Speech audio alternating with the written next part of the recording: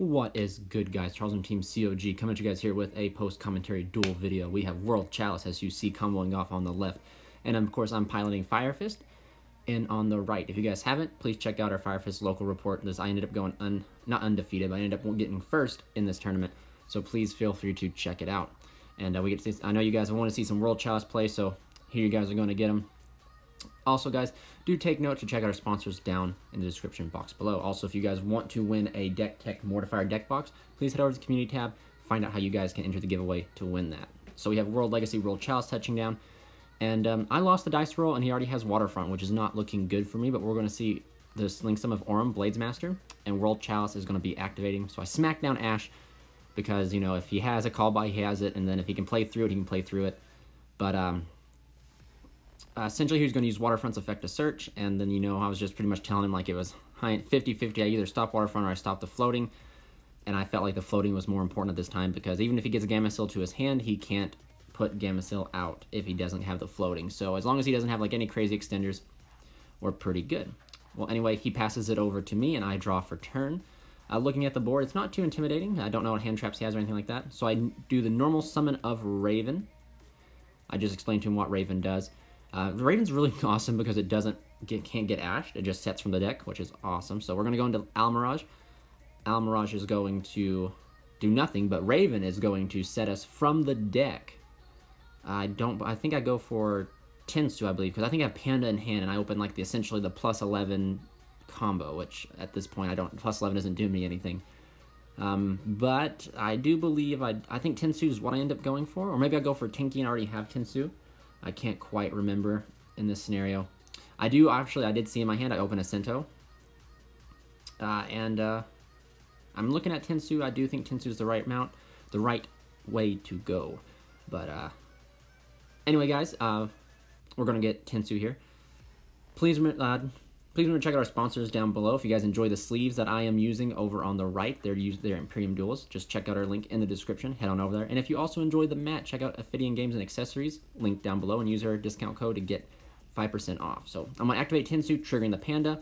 Panda will then summon itself, and then on summon, it summons back the Raven. Panda is so good, except for now I'm restricted into Fire Fist, which is unnecessary. Raven will then activate again, because it's not a hard once per turn. That Waterfront over there just racking up counters.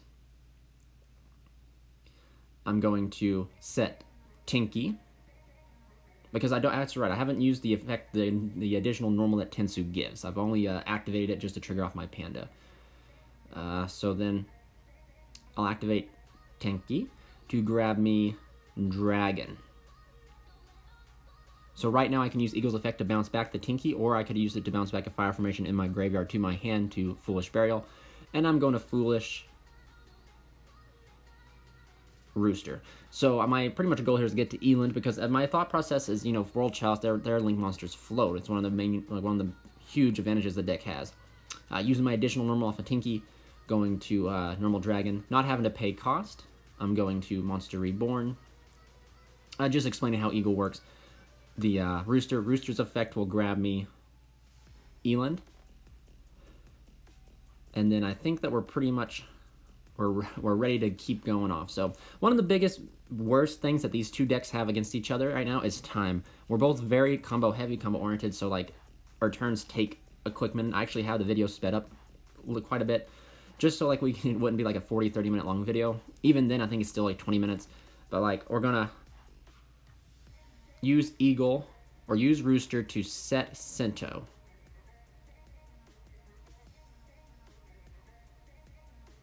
Yep, and then I'll activate Dome to send the Rooster from my hand and Rooster from field to summon Eland, triggering the effect of Dragon to set another Sento from the deck, which kind of hindsight, maybe I shouldn't have done that. I should have just done like Engine maybe, because Engine does float, so not really thinking there, just kind of forgot about it. And I guess I didn't open a Sento. Maybe I thought I saw it in my hand or not. So anyway, this is essentially the +11 combo. 2 cards got me 1, 2, 3, 4, 5, 6, 7, 8. Plus, I think 3 in hand, so that's 11. So it's quite crazy. However, I only have 2 interruptions. However, in this simplified game state, that it might be enough. I'm contemplating how I want to do this. I'm doing math. My Eland is 25, my Eagle is 17, and my Dragon, I believe, is 19. And then we're just calculating. Aurum is of the World Chalice is actually at 23. So then I end up whacking into it with the dragon, with Elin, excuse me, and then I smack him for 18 and 19.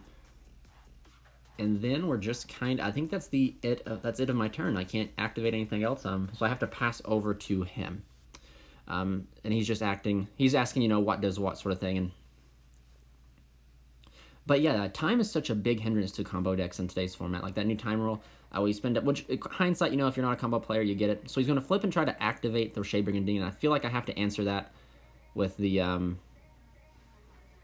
Sinto, and then triggering the Panda in my hand, because Panda is a multi-faker-esque card. As long as you activate a fire formation and spell a trap, you can summon him as long as it's not during the damage step. Panda summons back Rooster. Rooster grabs me the dragon. But I feel like I had to negate that negate the Shadebringer Demon. But he's going to use the Lee, the World Chalice Fairies effect in Graveyard to ditch the Gameciel.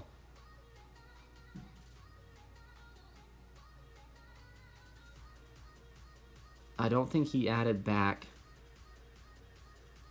No. So he pitched for Lee and I negated Lee. That's what I did. And then he's going to banish the World Legacy World Chalice to grab himself. I believe he's going to go for Succession. That'd be a pretty good play to get the Succession. Then you could Monster Reborn back the Gameciel, and it's live for negates. That's exactly what he goes for, is Succession. But so like right now I have like it's kind of scary, because like you're looking like this entire board is pretty big. I mean, I've already blown through my 2 interruptions, but even like one Turtley Boy is all it takes. And this is going to be the most simplistic play you'll ever be able to see. We see Link Spider come down, and then we're just going to see the Raw Dog activation of Succession, bringing back the turtle, which is not great by any means. But the turtle has a solid 2 negates no matter what, so I gotta be very careful with how I handle my next turn. Just because, like, you know, like if I play wrong, he could just continually negate everything, and then my entire board will be just dismantled. So I gotta play this I gotta play this very carefully in this particular game. Otherwise, you know, I might not turn out well. However, being experienced with the turtle, and this man across from me is playing the World Chalice, he's the man who taught me about Gameciel. He's the one who taught me how to play Gameciel correctly. So the master here is seeing if his student learned anything through the times of playing Gameciel. So essentially, he's going to whack into Almirage. I think I'm going to actually trigger Almirage's effect to target the Eland, and he's just going to redeclare on the Rooster, which kind of brought to my attention. Rooster does not have to be summoned in defense. I should have summoned him in attack. But so now again, Gameciel locked and loaded, 2 live negates, and we can keep fueling it. So I got to really play this carefully. But also, he also knows that I can bait out the negates, and then once you bait out the negates and stop something, you can completely kind of like outwin the Gameciel in a sense. So his negations have to be carefully as well. But right now, my kind of current thought process is to try to bait it to where I can get him down to do his 2 negations, and once he negates the final time, I can use Eland. As long as he's down to 1 counter, I can use Eland to negate the Gameciel. And then I can stop that from happening. But I'm going to go ahead and use Tinky. Tinky is, I don't even know what I grabbed off of Tinky. I don't even know if I grabbed anything off of Tinky. I know I grabbed something, I just can't think of what it was. I think it was maybe a Raven.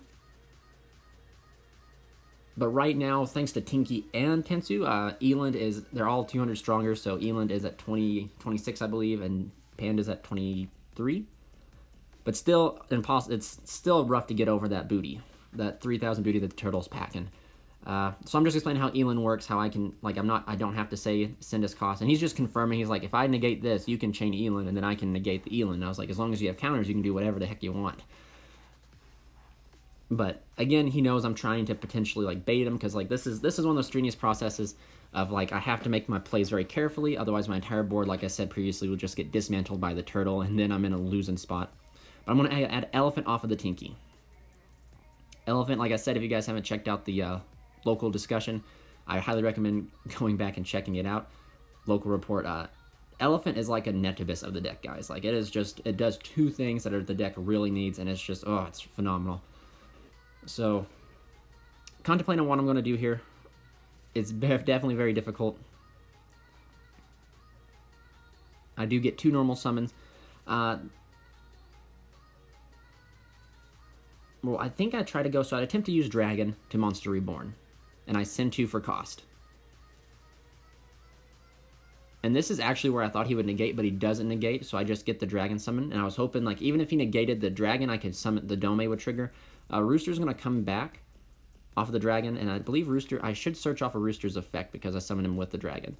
And I think that's one, yep, so I attempt to activate Rooster. He negates and banishes the Rooster.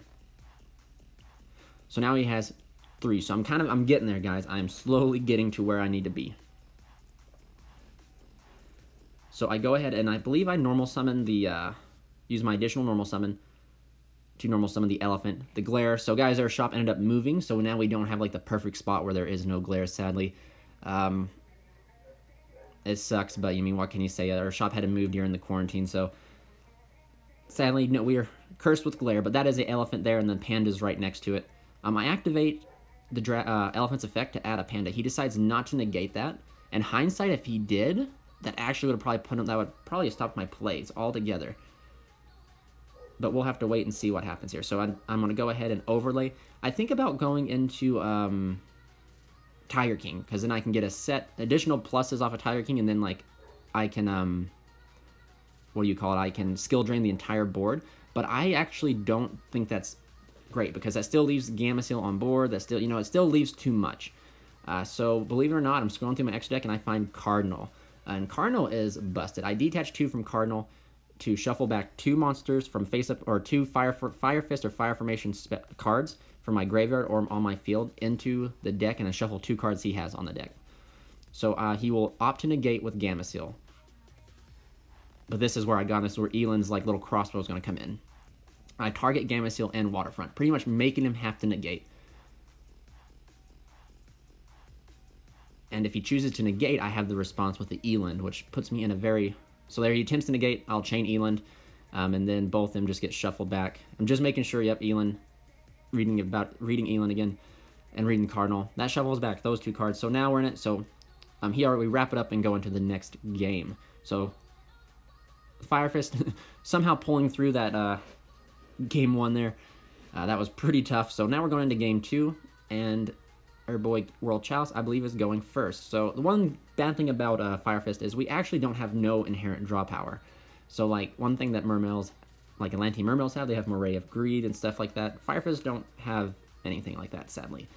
We just have like Pot of Desires essentially, and I'm not opting to play that because you play some 1-ofs that are some essentially combo pieces. He's going to set 2 cards, and I'm going to draw for turn. He's going to flip over Artifact Sanctum, which, ugh. Artifact Sanctum is so powerful against this deck. We're going to summon out the Scythe. And I kind of contemplate, I figured I could like kind of extend into a board, but then I can't get rid of Scythe.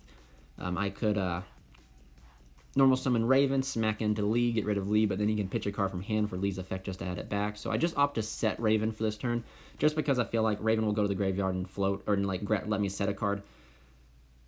But essentially, that's one thing like World Chalice, it just needs that 1 turn. He gets a normal monster, that's all he needs. And now just like the combo just kind of goes into Mduk. Mduk will give him an additional normal summon, which he will tribute the Lee for the World Legacy World Chalice. And then we're just kind of spiraling out of control. However, shout out to Caleb. Both of us are really, he's activating Lee's effect to pitch the puppy to add Lee back. We're both really conscious of time because like we both understood like our turns take quite a while. And even though we are very skilled, even you can be super skilled with the deck, you're still like, your turns will still take time just because the thought process and stuff like that. But he's going to float out from the hand using the floating out the Lee via Mduk's effect, and then World Legacy World Chalice is going to grab him Chosen and the puppy World Legacy Guard Dragon, World Chalice Guard Dragon, excuse me, from the deck. So now actually I'm just kind of a sitting deck. I'm still trying to see if he could put on game. Right now would be a good chance to push for game, and actually seeing the Lib the Keymaster is practically ensuring that there's going to be game, just because it's going to be really rough to play through. Lib is going to activate, setting him World Legacy Succession, which is just already nasty in its own self. Then he's banishing the Guard Dragon to summon back the Chosen. Right now he can go into a Skull Dread, actually, and if he makes his Skull Dread, he can use Lib and shuffle back a card as well So that's just quite crazy. Going into using all 4 of those monsters to link into a Skuldred, to use Lib to shuffle back the Raven, so Raven does not get the float. And then Skuldred gets him 4 cards. He has to put back 3. And then, you know, if he sees Waterfront, it's going to be a nasty day. But actually, I don't think he ends up seeing Waterfront in this match. I can't quite remember. I think he just sees another super powerful card that World Chalice has that you just don't think about. We're going to see Succession activating to bring back Lib. Lib is actually a 2,000 monster, so he's shooting for damage. We're going to see the special of Exodia. So Exodia is just so powerful, especially with the Venus engine. He's shuffles back everything. So here's something very interesting for all you World Chalice players out there who have played the deck, who probably know. Maybe you don't know. With Exodia and playing the Artifact engine, you make Scythe live again. So right now, if he drew into another Artifact Sanctum, he just put back the Scythe. So Scythe is alive and well. And he's going to swing in for a total of practically damage. He's leaving me alive at 200, I believe, or... Yep, 200 life points is all I have left. And he sets a card, and, you know, like, I didn't even think about it being another Sanctum, but I draw for turn, he fires off that second Sanctum, and, you know, potentially maybe I could have played through if he didn't have the Sanctum, but that Sanctum is kind of, it's, you know, that's it. That's the dead. I'm going to attempt to activate Tinky. I mean, at this point, I don't know where I can go or how I can go anywhere, but we're just going to wrap it up and go into Game 3. Game 3, I'm going to opt to go first. And we're both just like, ooh, our hand's pretty good. I can kind of see an evenly matched floating there. And my man Caleb's hand. Normal summoning Red Resonators to special summon out Bear. These two always come in hand. Like, anytime I see Bear, I see a Resonator. But we're going to see the Horse Prince be summoned. And this is going to be actually quite cool. I'm going to show you the Horse Prince combos. We're going to summon out Rooster. Rooster is going to grab us, I believe, Dragon. Yep, so we're going to grab the Dragon. Actually, a huge misplay, or not even a misplay, I'd say, a huge mistake on my part, is I actually forgot to add Dweller into my extra deck, which totally stinks. But I'm going to use Rooster to send the Dome, because Dome is just a monster born now to reborn the Bear, which is right there in the glare, and reset, I think, Tensu, I believe. Go into Eagle. We'll use Eagle's effect to bounce back the Dome, to send, I believe, Buffalo. Buffalo is really good, too. So there's Buffalo. Buffalo hits the graveyard. We're still trying, you know, time is being called, so I'm trying to play as fast as I can. I activate Tensu to gain my additional normal summon of Dragon. I will opt to use Dragon's effect to reborn the Buffalo overlay here for Tiger King. Tiger King will then on summon set Sinto.